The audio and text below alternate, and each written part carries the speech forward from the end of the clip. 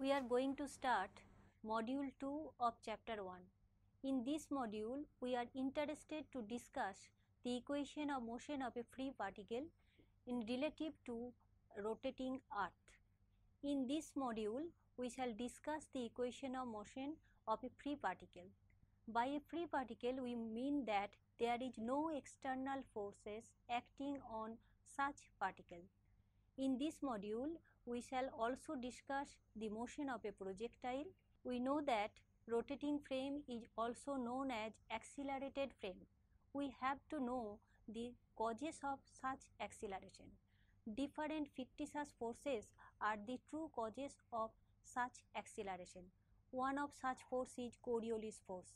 In this module, we shall also discuss the effect of Coriolis force. We shall discuss the motion of a free particle relative to the rotating Earth. Please consider this figure 1.3. Let I vector, j vector, k vector be the three unit vectors along the OX, OY and OZ axis respectively.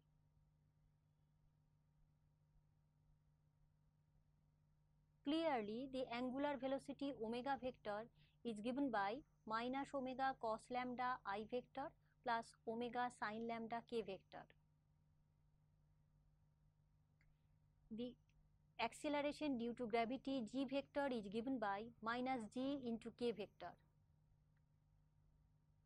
If r be the position vector of a particle at time t, then r vector is given by x I vector plus y j vector plus z k vector.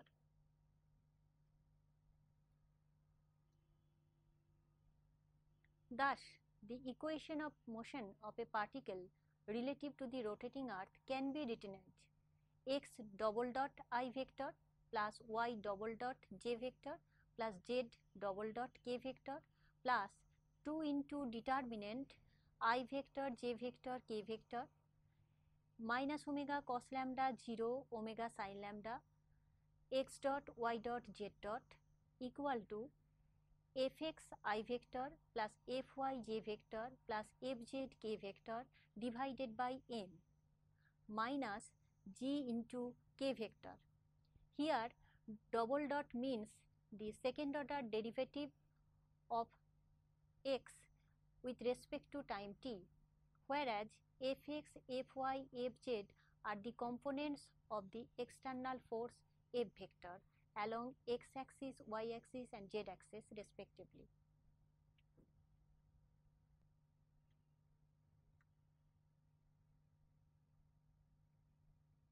Equating the coefficients of I vector, j vector, k vector, we have x double dot minus 2 omega y dot sin lambda equal to fx divided by m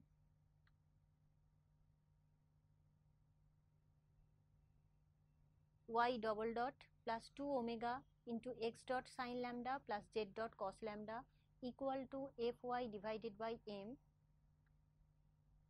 z double dot minus 2 omega y dot cos lambda equal to fz divided by m minus g. Free particle means F vector equal to 0 vector, that is, there is no external force.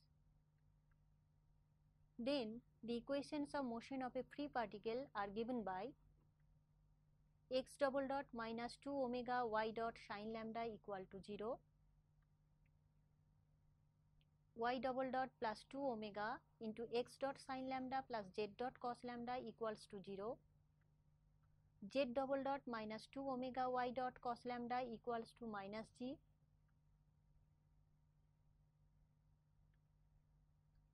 Now we consider motion of a projectile. Let xyz be the position of the particle at time t.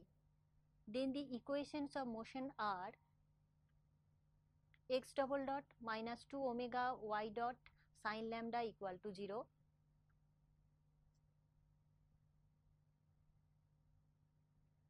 y double dot plus 2 omega x dot sin lambda plus z dot cos lambda equal to 0,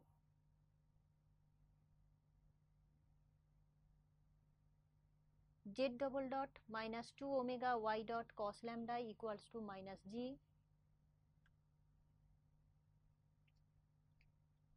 If the particle is projected from the height h, then the initial conditions are x at the point 0 equal to 0, y at the point 0 equal to 0 and z at the point 0 equal to 0.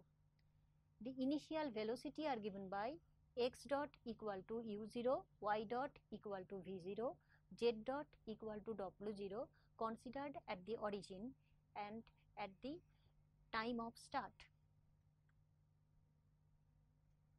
From this figure, one can easily found that from the point 0, 0 h, a particle is projected with a velocity u0, v0, w0. The point is on the z-axis, where the height from the horizon is h. Integrating the first equation and using the initial condition, we get x dot minus 2 omega y sin lambda equal to u0. Integrating the third equation and using the initial condition, we get z dot minus 2 omega y cos lambda equal to minus g into t plus w0. Substituting these two in the second equation and neglecting the term containing omega square, we get y double dot plus 2 omega u0 sin lambda plus 2 omega w0 cos lambda minus 2 omega gt cos lambda equal to 0.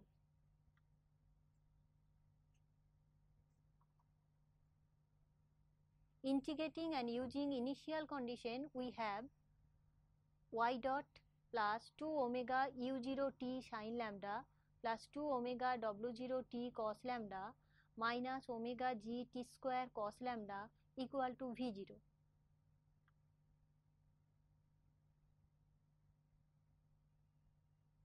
Integrating again and using the initial condition, we have y plus omega u0 t square sin lambda plus omega w0 t square cos lambda minus 1/3 omega g t cube cos lambda equal to v0 into t.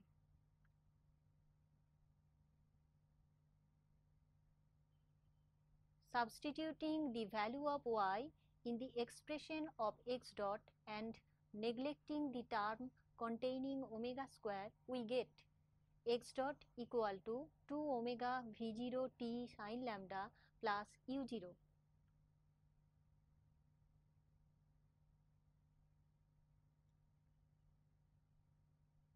Integrating and using the initial condition, we have x equal to omega v0 t square sin lambda plus u0 t.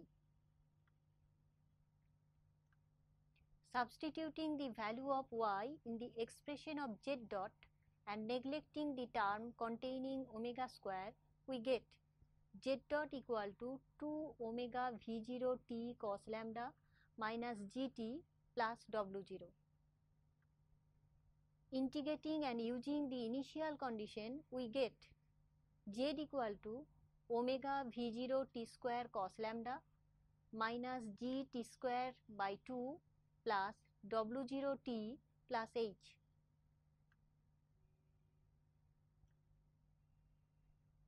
One can note that if omega equal to 0, then x equal to u0 t, y equal to v0 t and z equal to h minus half gt square plus w0 t. This corresponds to the earlier case where the Earth's rotation is neglected. Now we consider the effects of Coriolis force. Instead of projection, if the particle is dropped from rest from the height h, then u0 equal to 0 equal to v0 equal to w0. Integrating equation x double dot minus 2 omega y dot sin lambda equal to 0 and using the initial condition, we get x dot minus 2 omega y sin lambda equal to 0. Integrating z double dot minus 2 omega y dot cos lambda equal to minus g, and using initial condition we get z dot minus 2 omega y cos lambda equal to minus gt. Substituting these in y double dot plus 2 omega into x dot sin lambda plus z dot cos lambda equal to 0, and neglecting the term containing omega square, we get y double dot minus 2 omega gt cos lambda equal to 0. Integrating and using initial condition, we have y dot minus omega gt square cos lambda equal to 0. Integrating again and using the initial condition, we have y minus 1/3 omega g t cube cos lambda equal to 0.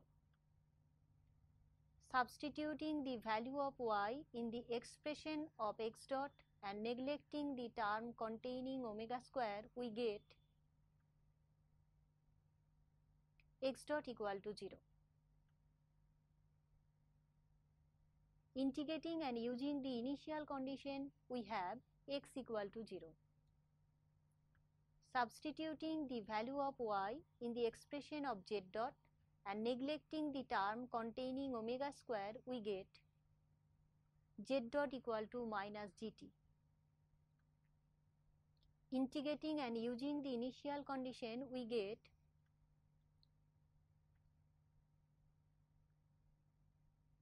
z equal to h minus gt square by 2. If at small t equal to capital T, the particle reaches the horizontal plane z equal to 0, then we have small h equal to half g into capital T square, which gives capital T equal to root over 2h by g. Then y at the time small t equal to capital T equals to 1/3 omega g capital T cube cos lambda equals to 2/3 omega h into root over 2h by g into cos lambda. The positive sign indicates that it lands at a point on the y-axis east of the origin. At the poles, lambda equal to plus minus pi by 2, and for this deviation y is 0. The earth is rotating from west to east, it is known to us, so this can be easily explained. Since the particle reaches the point O, it has a downward vertical velocity g vector into t, and the direction of 2 omega vector cross del del t of r vector, which is nothing but the Coriolis acceleration and hence can be treated as Coriolis force, is eastward. Due to this Coriolis effect, the particle suffers an easterly deviation.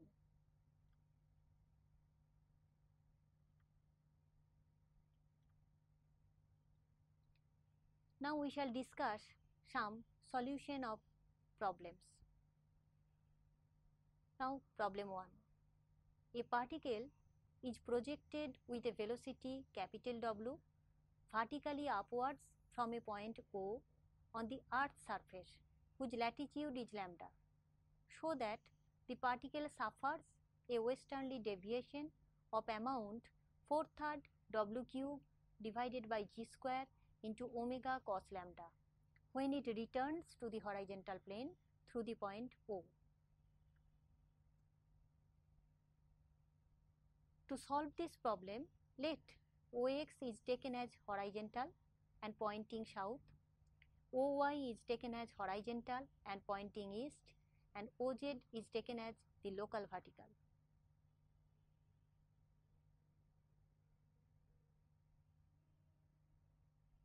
In figure 1.5, you can find OX, OY and OZ.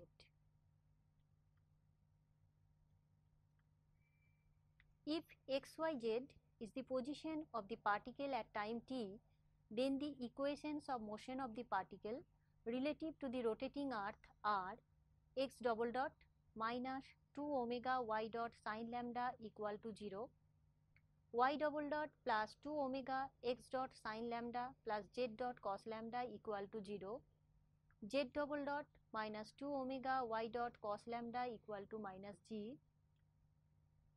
The initial conditions are given by x at the origin is given by 0, y at the origin is 0, z at the origin is 0. The initial velocity are given by x dot equal to 0, y dot equal to 0, z dot equal to w at the time of projection. Integrating equation 1, we get x dot equal to 2 omega y sin lambda plus integrating constant. Using the initial condition, we get the integrating constant equal to 0. So, x dot equal to 2 omega y sin lambda. Integrating equation 3, we get z dot equal to 2 omega y cos lambda minus gt plus constant. Using initial condition, we get constant equal to capital W. So, z dot equal to 2 omega y cos lambda minus gt plus w.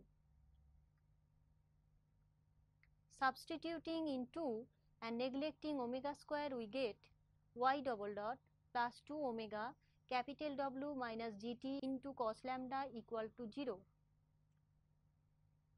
Integrating this, we get y dot equal to minus 2 omega into capital W into t minus gt square by 2 into cos lambda plus constant. Using the initial condition, we have constant equal to 0. So, y dot equal to minus 2 omega into capital W into t minus gt square by 2 into cos lambda. Integrating this again, we have y equal to minus 2 omega into w t square by 2 minus g t cube divided by 6 into cos lambda plus constant. Using the initial condition, we have constant equal to 0. Therefore, y equal to minus 2 omega w into t square by 2 minus g into t cube by 6 into cos lambda. Using 5 in equation 4 and neglecting omega square, we get z dot equal to minus gt plus w, which on integration gives z equal to minus gt square by 2 plus wt plus constant.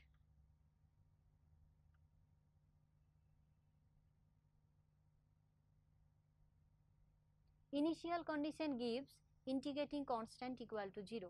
So, z becomes z equal to minus gt square by 2 plus wt. When the particle reaches the horizontal plane, then z equal to 0 at small t equal to capital T, say.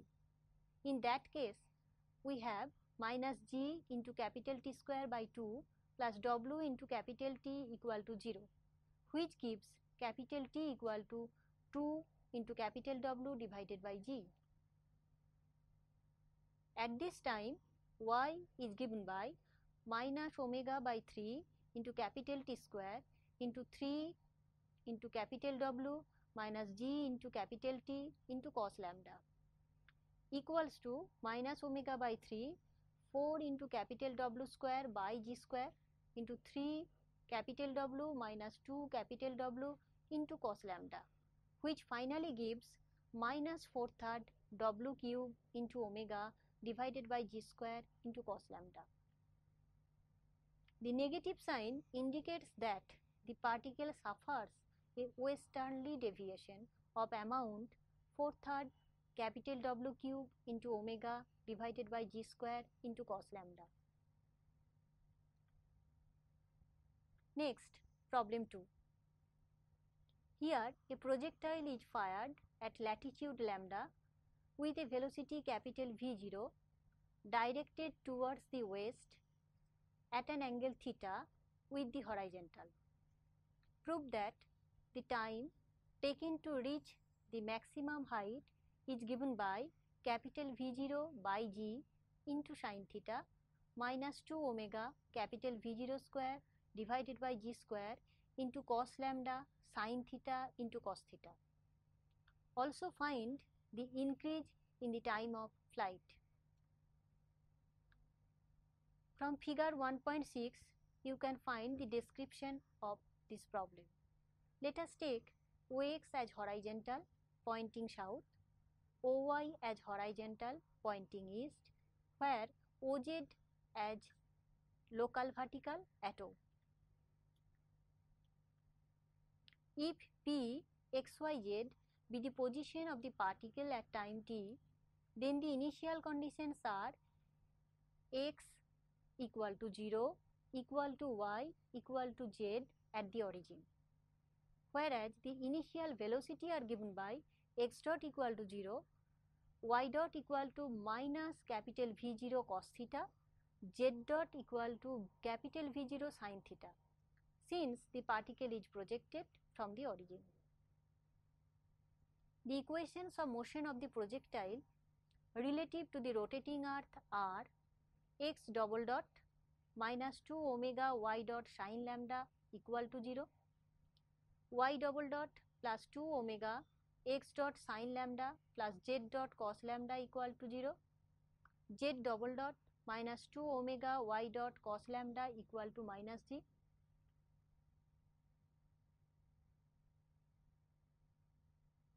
Integrating 1 and using the initial condition, we get x dot equal to 2 omega y sin lambda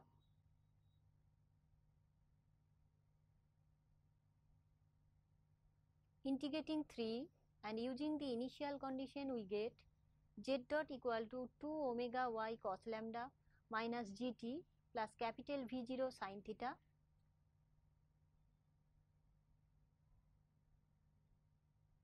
Substituting these in 2 and neglecting omega square, we get y double dot plus 2 omega into minus gt cos lambda plus capital V0 sin theta cos lambda equal to 0. Integrating and using the initial condition, we get y dot plus 2 omega minus gt square by 2 cos lambda plus capital V0 t sin theta cos lambda equals to minus capital V0 cos theta. Integrating this again and using the initial condition, we have y plus 2 omega into minus g t cube by 6 cos lambda plus capital V0 t square by 2 sin theta into cos lambda plus capital V0 into t cos theta equal to 0. Putting this value in the expression of z dot and neglecting the terms containing omega square, we get z dot equal to minus 2 omega capital V0 t cos lambda into cos theta minus gt plus V0 sin theta. When the particle reaches the maximum height, then z dot equal to 0 at the time small t equal to capital T, say. Therefore, minus 2 omega capital V0 into capital T cos lambda into cos theta minus g into capital T plus V0 sin theta equal to 0, which gives capital T equal to capital V0 sin theta divided by g plus 2 omega capital V0 cos lambda into cos theta. This can be written as capital V0 sin theta divided by g into 1 plus 2 omega capital V0 divided by g cos lambda into cos theta whole to the power minus 1. Expanding this, we can get capital T equal to V0 sin theta divided by g into 1 minus 2 omega capital V0 divided by g cos lambda into cos theta. Other terms have been neglected. We finally get capital T equal to V0 sin theta divided by g minus 2 omega capital V0 square divided by g square cos lambda into sin theta into cos theta. When omega equal to 0, that is, if the Earth's rotation is neglected, then capital T equal to capital T dash. Therefore, T dash equal to capital V0 sin theta divided by g. So, the difference between T dash and T is given by T dash minus T equal to 2 omega capital V0 square divided by g square cos lambda sin theta into cos theta. Please remember that T dash is the time of flight when Earth's rotation is neglected. T dash minus T gives the increase in the time of flight. In this module, we have discussed the equation of motion of a free particle in a rotating frame. Rotating frame is also known as accelerated frame. Some fictitious forces are the causes of such acceleration. Coriolis force is an example of such fictitious force. In this module, we have discussed the effects of Coriolis force. The motion of projectile has also been discussed.